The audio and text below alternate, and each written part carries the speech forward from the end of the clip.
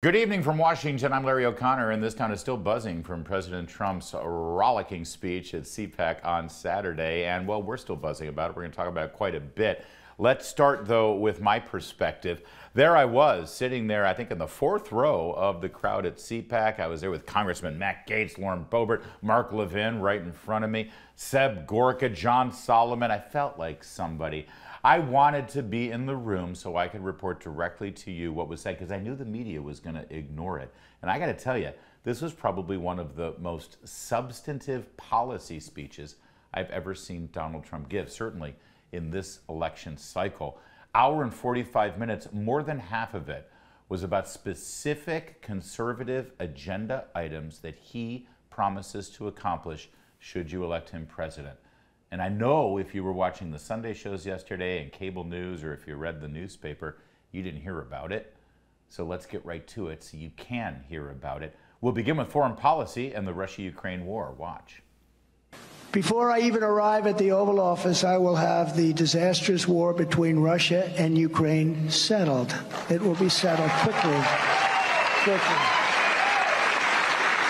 I will get the problem solved, and I will get it solved in rapid order, and it will take me no longer than one day. I know exactly what to say to How can he say that? How can he do that? Trump can't do that in one day. Are you kidding me? Hey, remember when he actually convinced Carrier air conditioners to abandon their plan to manufacture down in Mexico, and they kept their factory in Indiana? He did that in December after he had been elected, before he was sworn in. Remember how the stock market jumped in those 2 months between November and January, up like 20% just because Trump had won the election and he started talking about what he was going to do in his first 100 days? Yeah, that was all done before he became president. Remember how Ronald Reagan helped free the Iranian hostages and he announced it on Inauguration Day? Of course, a president-elect can get a lot accomplished before they're actually sworn in. Okay, let's move to China. And I will implement a 4-year plan to phase out all Chinese imports of essential goods and gain total independence from China. We have to do it.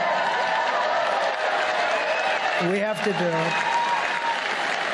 I will hold China financially accountable for unleashing the China virus upon the world. I don't know how a president actually, over 4 years, will completely roll back all of our imports from China, unless you're talking about 1,000% tariff or something. But corporations do need to wean themselves from manufacturing in that prison state. They need to find other places to build their products, and I think we do need leadership to move us in that direction. By throwing it out there, he's basically laid down the marker. Every other candidate actually has to explain why that's not a good idea, why they do want us to be beholden to China, because how's that working out for us? And with regard to holding them financially accountable for the virus, I mean, again, why not? Why haven't we? Why has it taken 2 years for Congress to even have committee hearings? Because Nancy Pelosi didn't want to find out what the origins of the virus was. Why? Why are they so intent on protecting China? All right, let's move on to domestic policy. Next up.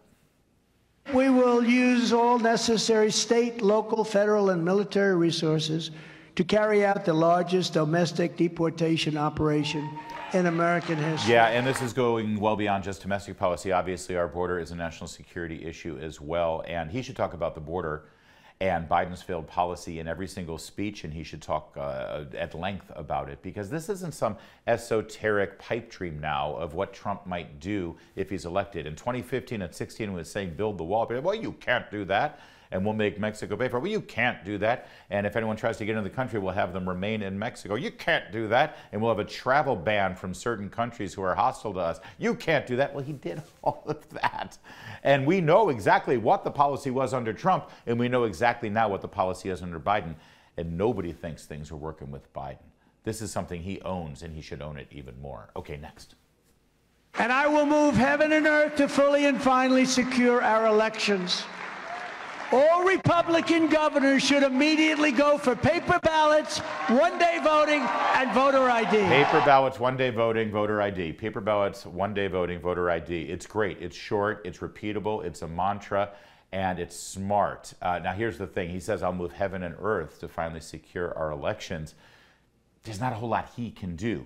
other than the fact that he just said all Republican governors. See, he needs to make sure that the states do this. And it's true, every single Republican governor should model their elections off of what Florida has done. They've got it locked down, and it's absolutely done right. And by the way, you should know he definitely said for people in the military or if you're legitimately sick, you can have an absentee ballot, but for the most part, it should be same day. All right, next. We will support baby boomers, and we will support baby bonuses for a new baby boom. How does that sound? That sounds pretty good. I want a baby boom.